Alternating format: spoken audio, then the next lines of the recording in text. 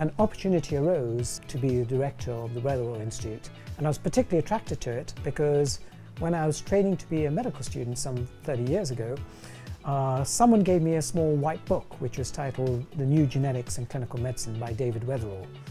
And I was supposed to read this for an exam, but I was so riveted that I read the entire book within one evening and was convinced after reading it that molecular biology would transform medicine, and I wanted to be part of this.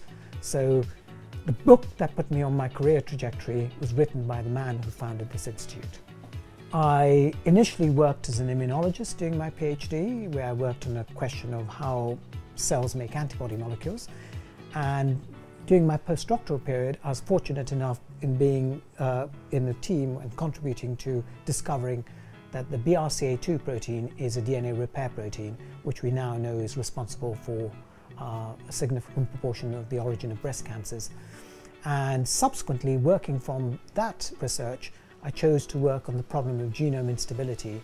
What is it that attacks our genomes in our cells, and how do we fix that? And that fundamental question has been what I've been working on in my independent research career for the last 15 years. I'm interested in what is it that maintains genome integrity in our cells, and a really fundamental question is what is it that within our cells attacks our DNA?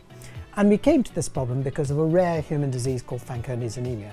And what happens is they lose their ability to produce blood, and they have an enormous lifetime risk to cancer. And the question is, what is it that damages the DNA that necessitates what goes wrong in these individuals? And the answer to that is that it is a simple metabolite called aldehydes. And they come in two forms: acetaldehyde, which is the byproduct of alcohol metabolism when you drink your gin and tonic in the evening. And the other form is formaldehyde, which you'll be most familiar as a preservative agent. Well, what you may not know is that our body produces a lot of these substances every day. And if it weren't for two things, enzymes that clear these toxins and this critical DNA repair pathway, the fabric of life would fall apart.